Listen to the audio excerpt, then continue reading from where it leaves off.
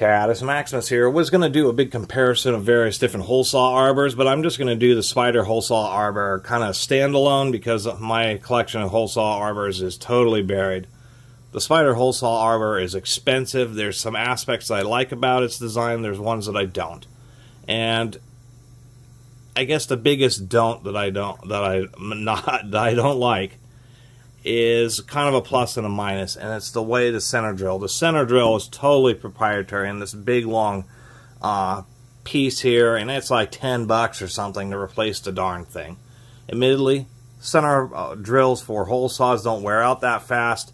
It's not that big of a deal if they're not that sharp, and you can certainly resharpen this, but it's still a little bit disappointing that they have it all integrated into one unit.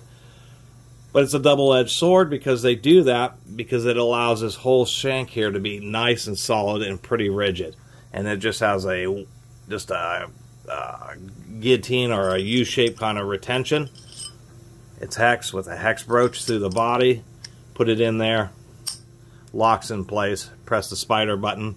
Interesting that they just have a sticker and no stamping whatsoever. So as soon as that sticker peels off, I mean, of course it is a, you know, it's a Spyder because of the design, but nonetheless, I think it's a little bit odd that they didn't even stamp the word Spyder on it.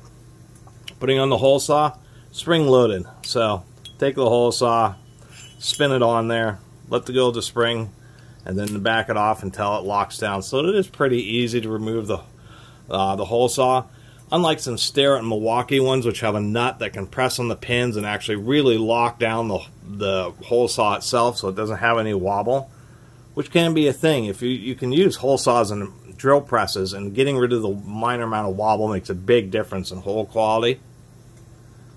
But that being said, this is a pretty decent design. This appears to hold it pretty darn steady.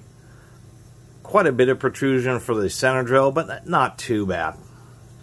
I just find it a little bit odd that they have this arbor here be so darn long. I don't know why the thing is like 4 inches long and sticks so far out of the, I guess just to give you a little bit of extra reach. In their infinite wisdom, they've determined that this much extra reach is the best average amount that you need. One other thing I was going to point out, and you can see here, is this button does protrude quite a bit. So if you're using a smaller hole saw, this is a 1 3/8, it's not that tiny. If you're doing progressive holes or you have to go deep for some reason to get out to whatever you're drilling, maybe you're going through several studs, you go through one stud, remove the plug, go through another one. Smaller sizes, that button's going to end up interfering. So anything smaller than about 1.5 inches or 40 millimeters, 35, 40 millimeters, you're going to run into some issues. So I would still recommend like the Milwaukee Stare. It's a variety, even the Lennox arbors, over this Spyder arbor, even though I think it's fairly well made. Actually, if you really crank the hole saw, I found on some of these, like this Lennox, if you really crank it on there, it will just about sink the pins, and then the hole saw is really tight. Other than that, it is easy to remove.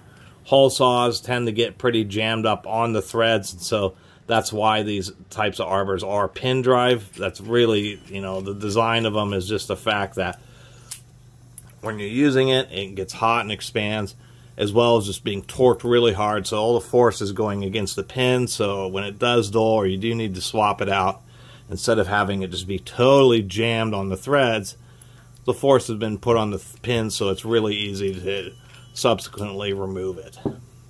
And all you have to do is pull this. Now, when this thing is in a drill and you're trying to change it, and you have to put the drill somewhere, and you have to press find a way to pull on that collar. Trying to one finger this collar, it binds up. So you really got to have like 2 fingers on it.